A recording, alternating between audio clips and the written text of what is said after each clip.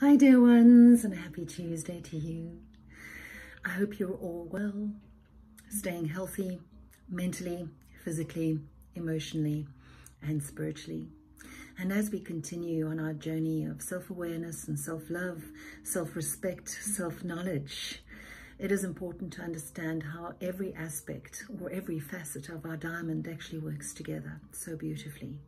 And when we understand everything, and we're able to put all of those facets together, we'll be able to see the diamond that is ourselves and be able to love it and love what it reflects back at us too. So now that we know what the chakra system is and why it is around and how it works in the body, we can begin to understand each of our body's chakras individually. So we learned yesterday that we develop the chakra, each chakra, for a period of 7 years before moving on to the next one. In this way, the chakras can be seen as the logical progression through life as we learn to deal with the outside world and its relationship with our inner world too.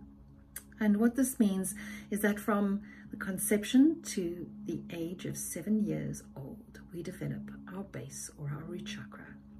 So I'm going to just go through some of the statistics or the profile of our base or root chakra and give you some of the information on that first, and then we're going to go from there.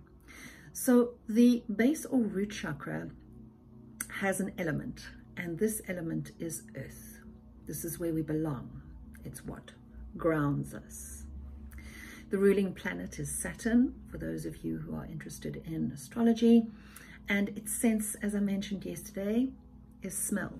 And smell is a very important sense for our survival. Its astrological sign is Capricorn, which is also an earth sign, and its music is drumming, beat. The food that is associated with this chakra and which can be added into your diet as a healing practice are root vegetables, because of course it's the root or the base chakra. And these are your carrots, potatoes, parsnips, radishes, beets, onions, garlics, all of that. And I say garlics because there are various different types of garlic. Protein-rich foods as well, eggs, meats, beans, tofu, soy products, peanut butter, and things like that. For those of you who speak Afrikaans, funny enough, peanut butter is grondboontjies, ground beans or earth beans. And that comes back down to your earth and your base chakra as well. Spices, which are really, really good as well in enhancing the root chakra or the base chakra. Horseradish, hot stuff, red, hot paprika, chives, cayenne pepper, ginger, pepper. And then, of course, when we're looking at our essential oils that we would perhaps use in a bath or in a burner in order to support our healing practices, ylang ylang, cedarwood, sandalwood, myrrh, patchouli, musk, and lavender. And then in the same way, bringing through that the red and the dark root colors, our healing crystals would be red tiger's eye, red jasper, garnet, ruby, obsidian, smoky quartz, hematite, onyx, and red agate. Its purpose in our system is as a foundation. It is the base chakra because it is the foundation on which all of the other chakras are built. And it is the foundation. It also coincides with our formative years, doesn't it? Our formative years from the age of 2 until 10, there is an overlap there as well. So it's important to understand how our foundation is created in all facets of the diamond that is us. The life lesson for this chakra is standing up for oneself. And if you think about it, when we went to kindergarten and when we first entered school as well, that was exactly when we needed to be our own people, our own person, because we were no longer at home and under mom's wing anymore. We now had to learn how to stand up for ourselves. And if we were bullied during that time of our lives, and we take that through, then our base chakra is going to have deficiencies or even excesses that may be seen further along the line in our health and will be manifest as dis-ease of the spirit. color is red, and the location is at the base of the spine or the coccyx. We spoke yesterday about the correlation with the endocrine gland, and this is adrenals. It comes back to survival. And if we're even looking at Maslow's hierarchy of needs, and we look at the very bottom of that, and that foundation, survival is there, and survival very often would rely on adrenaline for us to get away from the saber-toothed tiger. Its identity is physical.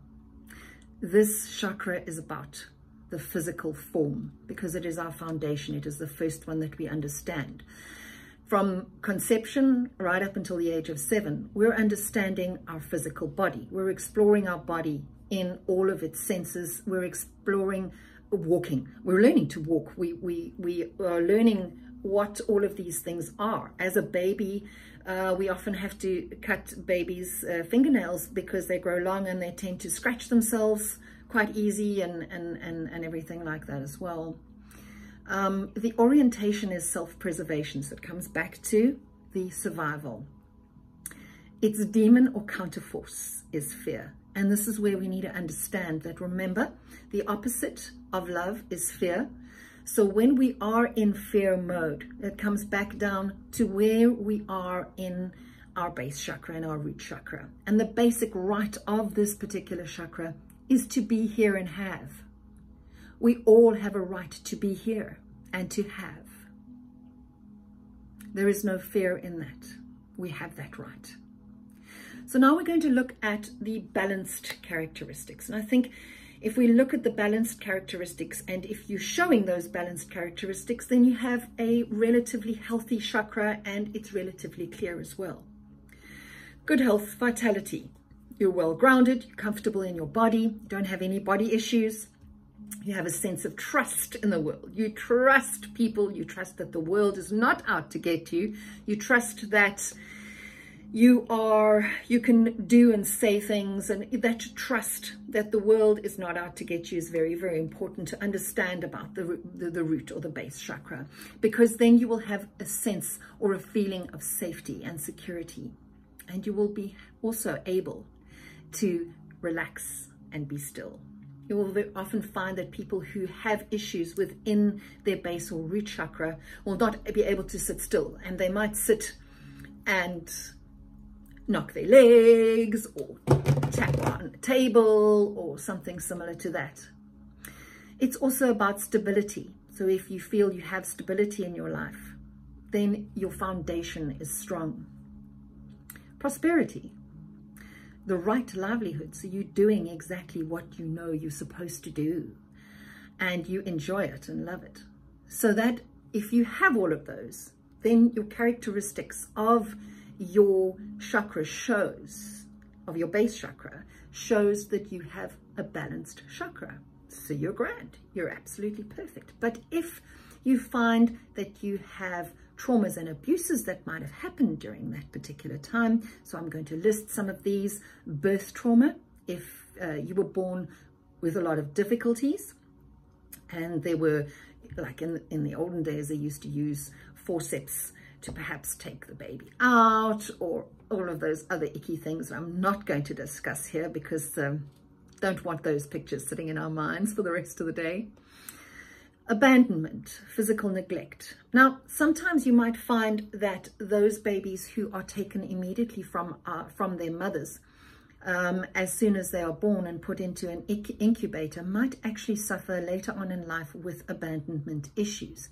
The natural way that we were created until complications arose, etc., was that as soon as the baby came out of the mother's birth canal, it was put or laid straight directly onto the mother's body.